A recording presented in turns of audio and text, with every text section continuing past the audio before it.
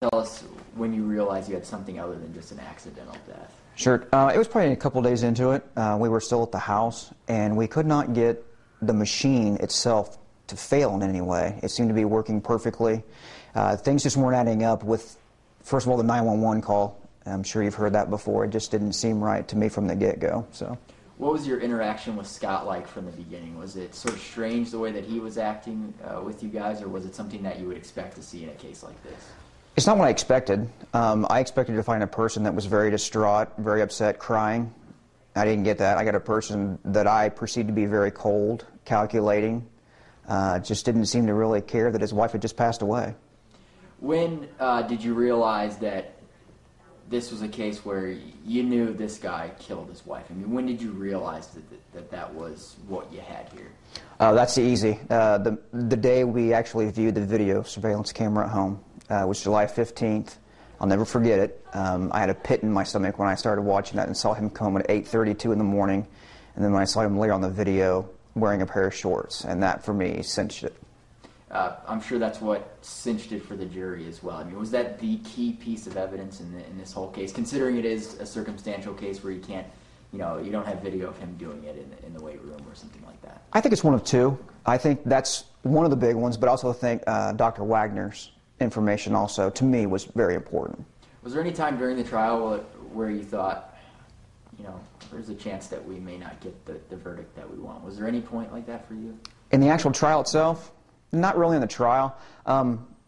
Rainey Miller and I, the other detective that we worked with, we would talk about this case every day since this happened, and we would go back and forth.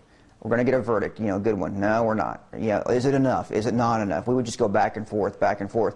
And I really thought through the entire trial, although I had a biased opinion, I always thought, it just makes sense. It's just common sense, But, I mean, you never know. You never know with the jury. It could have come back, not guilty. Have you ever worked a case like this before? A homicide like this? Yeah, with these no. Circumstances? No, never. What was it like going through that? I mean, you said it yourself. Some days you were pretty confident, and then other days you weren't. What was it like having to constantly think about this and go back and forth? That's very stressful. Very stressful on your body, on yourself, on your family. I would, not eat, not sleep very well. I had many sleepless nights over this case. I just, would think about this case constantly. Wake up 3 or 4 o'clock in the morning and start thinking about it and think about it all day long and worry, what could I do better? What did I not do? What could I do? What did I do? What do I need to do today? And was a lot of that because you knew the family that was behind it, who maybe, if they didn't get the verdict they want, how devastating that could be for them? I didn't really know the entire family. I was very close to Christine. She and I spoke often. I really wanted to do this not only for her, but for Dylan, because I had spoken with Dylan several times and realized what a good kid he is. He's a really nice young man. I've never heard anybody ever say, anything negative about him or Lisa, and it was just tragic from the start. Before we get to what happened yesterday, for people who weren't as engulfed in this case as you were, there aren't many people who were as engulfed in this case as you. What kind of person were we dealing with in Scott Pattison, in your opinion?